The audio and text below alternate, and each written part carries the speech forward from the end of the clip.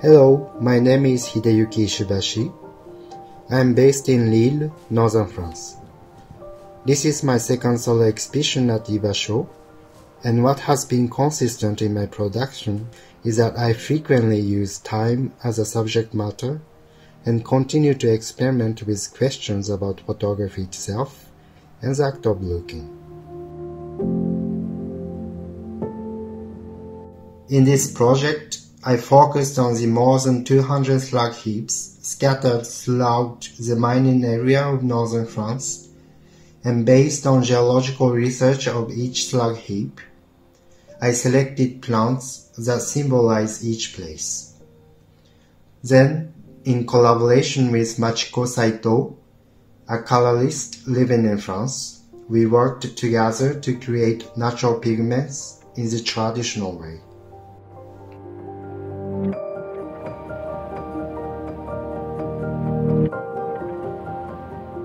The photographs, which were taken using infrared light to visualize the vegetation on each of the slag heaps, were printed using a gun bichromat technique from the early 19th century, with pigments created from the plants living on each of the slag heaps.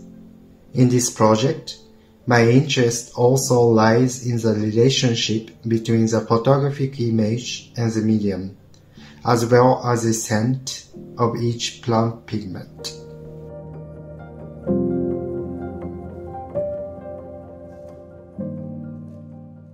First, in fossil, I was inspired by the traditional Japanese paper making and came up with the idea of using wild plants found in man-made forests to produce handmade paper, which could then be used as a printing medium. The shadows of the wild plants photographed in each man-made forest were printed on handmade paper made from the fibers of the photographed plants, using a fusion of inkjet and silver salt prints.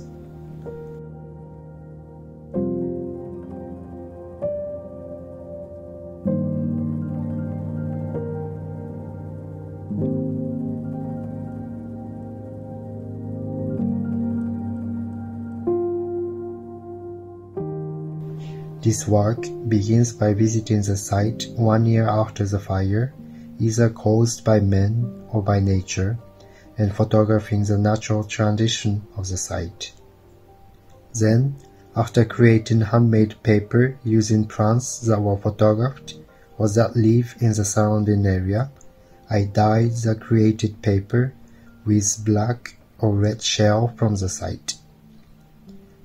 What I explore in this complex process is the dialogue between the material and the image at each step of the process. It is also an experiment to see how much the finished image can be freed from the artist's control by including errors made during production. I used soot and coal as pigments because I believe that these materials symbolize the activities of coal miners. The second chapter, Imprint, is an experiment to capture the imprint of the natural phenomena of the site through direct contact with the ground by borrowing developed negative film taken on site for several months in the combustion ground. After several months, the film is dug up from the ground and printed using a gun bichromat technique with ashes made from locally collected plants.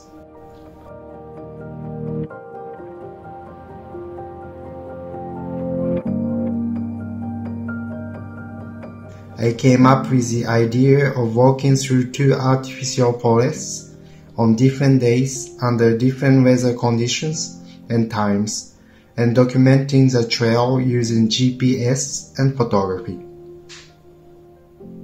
The final image is then created by digitally overlaying more than 100 photographs of each artificial forest in the order of the route I took. The aim of this project was to examine the difference in the way paintings and photographs are seen by replacing the light, color, and time that Claude Monet speaks of through his paintings into photography.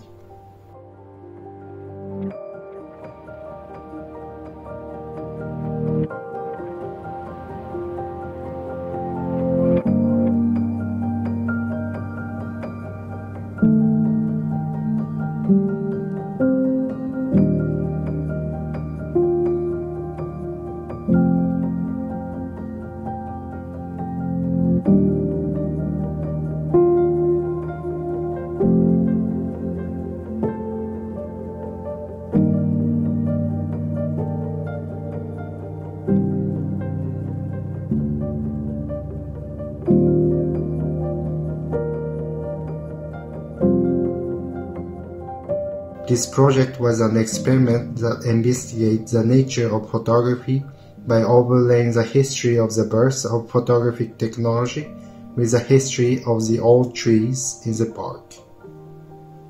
By replacing old and new photographic techniques, Atlas number 6 on view at IBASHO recalls the time when the techniques for fixing photographs had not yet been established.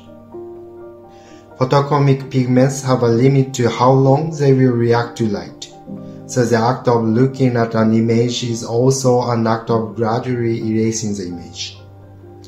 The botanical image fixed with blue photochromic pigment is also a reference to Anna Tokin's botanical image on cyanotype.